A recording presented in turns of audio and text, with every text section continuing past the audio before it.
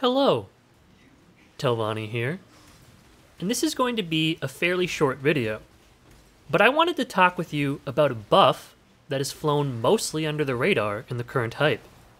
As many of you know, within the last 12 hours, GGG released their buff to Headhunter.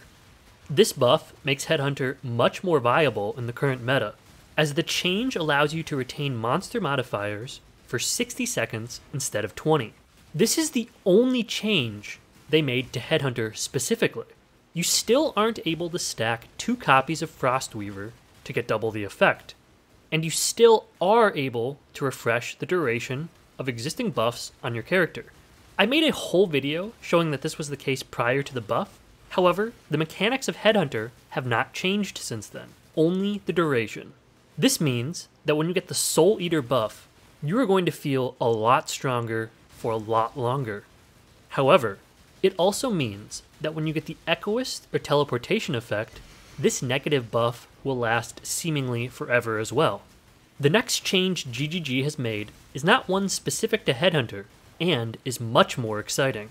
They have increased the variety of rare monster modifiers that will appear in a given map.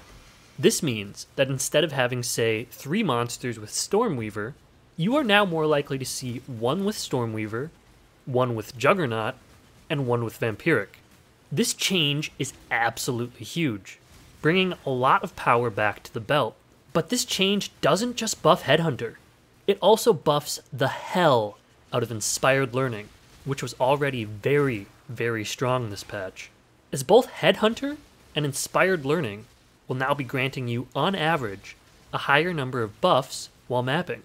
I just ran a few Delirium maps with Mageblood and Inspired Learning, and can tell you that it feels much more powerful than it did yesterday, as you are stealing a larger variety of buffs, and by extension, a higher number of damage increasing modifiers.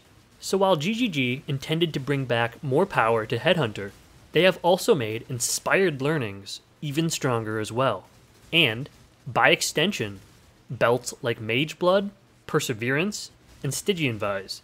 I hope you found this information as useful and as interesting as I did, and let me know down in the comments below what belt you are planning on using.